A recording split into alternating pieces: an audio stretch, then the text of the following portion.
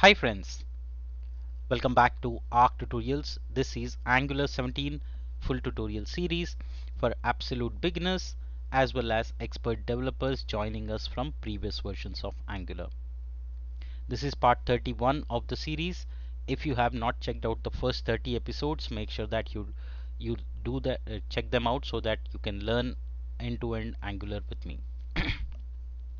Today we are learning about attribute directives. This is a complete playlist index.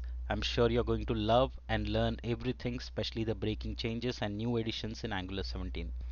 Today what are we going to learn? Today we are learning about attribute directives. What are attribute directives? Attribute directives are responsible for altering the behavior or appearance of DOM elements. When I say DOM elements, it can be any element present in the web page. Attribute directives manipulate the element's custom behavior, right? It can be it can be say an attribute or say a styling or prefixing something, etc. They can be used with or without binding syntax. Okay, so I'm going to show you different variations of it. Namely, there are three important attribute directives that you'll work with: ngClass, ngStyle, and ngModel. These are the three built-in attribute directives.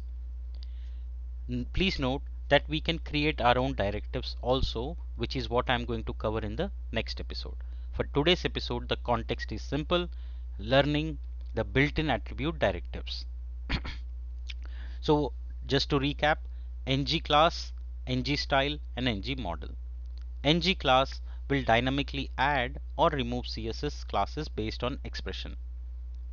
ngStyle will dynamically apply inline styles, CSS styles based on certain expression. ngModel provides two-way data binding that we have already covered as part of two-way data binding, but I'll just do a quick small example for you. That being said, let's jump into code. Alright, so I have my application here. We are building a crew management system. This is my app, and what we'll do is, first things, let's generate a simple component called attribute directives. So the reason I'm creating this is because I want you to know how things are done end to end from scratch, and that's how components are generated, and that's how we'll do our learning. All right. So a new component is generated by the name attribute directives. This is a simple component. I'll go to app routes.ts, throw in a quick route so that we can check. All right, I'll call it path attributes and component and attribute directives component. All right, now let's fire up application by serving ngserve. Alright, if you're new here, make sure that you like the video. If you're already a subscriber, keep continuing to support me. Alright, so attributes, and it says attribute directive works, which means the route is set up, the component is up. If you look at the component, now what we'll do, we are learning about ngClass, ngModel. So let's go ahead and add a simple button to toggle things, right? So in the template, I'm going to throw in a button, and in the button we'll say, let's say toggle active or something like that, and we can have a say paragraph or a div, and based on that we will change its visibility. Okay, this is a section to show or hide when button clicked. Alright, so we have this. Now you click, nothing happens because we have not given any event. Let's go ahead, add that. So we'll say on click toggle active. This is how you define a method. It will give error here because we have not defined it. In the class components, in the component class, we are going to write the class to toggle this, right? So we need a variable is active, or you can write boolean and then make it false. That's also fine.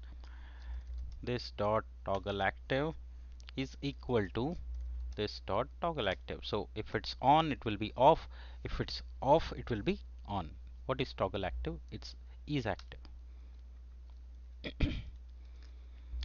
Alrighty. So now in the template we are going to use ng class and we are going to assign a new class to it. So you will write it in square bracket. You will write small ng capital C ng class equal to, this is where you write the expression. And how do you write an expression? You can write it in the curly braces. So here you are doing a conditional check. Check for if it is active.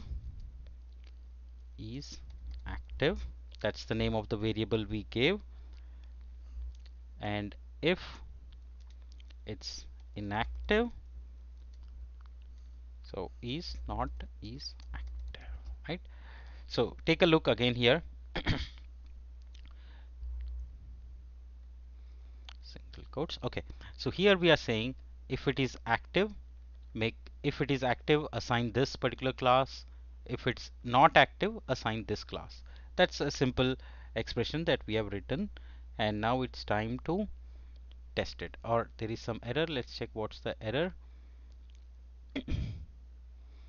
Can't bind ng class since it isn't a known property of div. That is another thing, because right now if you see, all of this is coming from component, correct? So in your thing you have the component imported, okay, and then that's how you create a component. And let's check what's happening here. That might be because we missed out on including some of the things in the class. Let's check. So you got the standalone, okay, and it says can't bind ng class since it isn't a known property of div. Is it the latest? Okay, yeah. And what are we saying here? Let's check it again. The syntax, we put it in the square bracket, then we got our curly brace open and close, that's right. And that might be because we'll need common module, so I'm going to include that. Okay, so that was missing, common module, so I added it. So now you can see here, all right, now I click on it and you see here class is inactive. I click on it, it becomes class is active, right? So the other way is I'm going to throw in a class, say background color light blue, inactive, let's say background color light coral. Now take a look. Now based on this click we are making it active or inactive, and that's how it is changing the color, because it's changing the class, right, based on a condition. Now same way, if you continue, we can also add the styling too. Let's go ahead and write ng style. It's again very pretty similar to what we have just done. So let's create one more button, say style update. Now here I'll have one more div, and inside this I'll say update a style property using attribute directive. Alright, and in the div what we are going to do, just same way how you defined ng class, will define ng style. Now again in this, instead of class name, now you can directly give a background color or any CSS property. Okay, it can be any CSS property. Now let's give a background color as a variable. We'll define that in just a bit. And same thing, you can also say font size. Make sure you write it in single quotes, and property will be in single quotes, and font size will be the variable. So I can do something like .px, and here I'm going to define one more variable. Now it will say background color and font size are not defined. So background color I'm going to say blue, and font size I'm going to say 16. So see, Now it's blue color is applied and the font is big. If you want, you can make it 32 and it's bigger right now, you see. And if you want that to be the entire thing, you can also make it something like, again, basically go ahead and add all the styling that you would want and things would work out. So here we are going to say height, and I'm going to say auto since it's a value and not a variable, and 140 pixel, so it's big, right? So again, basically all the CSS things you can control from here, and light green. Okay, so now you can see clearly. You can give height, anything. So style update, when you click on style update, it would do this. Okay, now background color, it would change. Now you can pass through a button and give a on click and make the change the styling. Okay, so you can just do, say, click,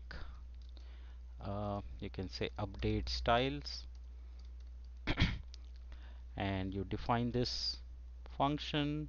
You can come here, define this, use that variable background color equal to light purple,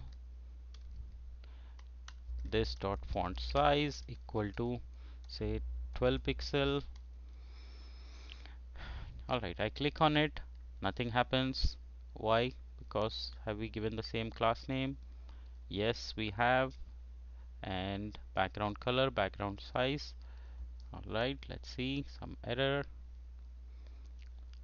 Okay, so no error on click, but just nothing is happening. And this dot font size, let's see what, maybe light purple is not the color, so yep, that's the thing. So now you see the font size is reduced, and I'm going to hike it to 40. So see, initially let me make it 10, it's small, I click on it, it becomes big, and the background changes. So basically all I'm doing is changing the property through inline styling. Okay, that is what ng style is used for.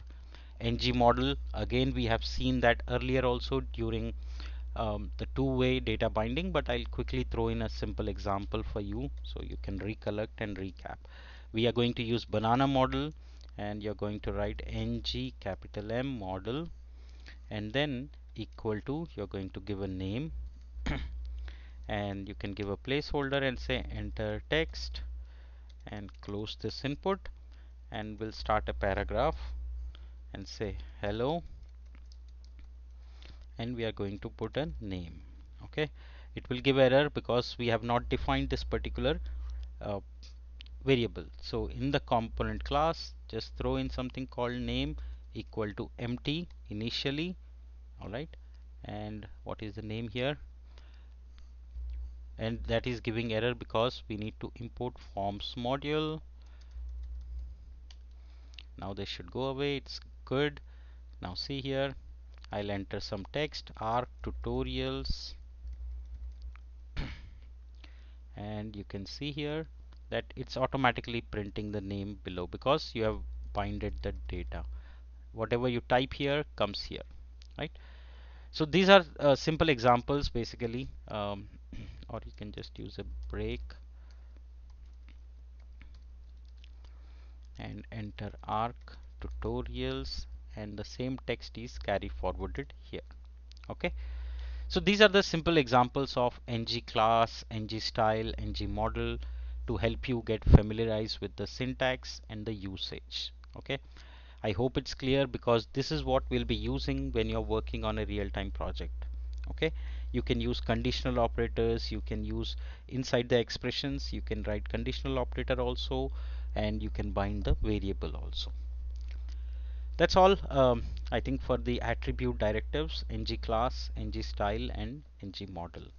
Right now, a lot of times people ask me questions that do we always need to use a click event to use that? No, you don't have to do that. You can choose not to have it and just have the color. That's also fine. See, but now it will always be green. It won't change the color. When you had the button, when you click on it, it would change something, right? So that's the difference between having a click event. You can use ng class, ng style, ng model anywhere inside any component. Make sure that you import common module and forms module. That's all you need to remember. All right. Cool. Thank you so much for joining in this episode. I'll create a custom directive in the next episode, and you're going to have fun to create your own directives. Thank you so much for joining. If you like my work and tutorials, please do consider buying me a coffee at buymeacoffee.com/arctutorials. Thank you so much. See you in the next episode.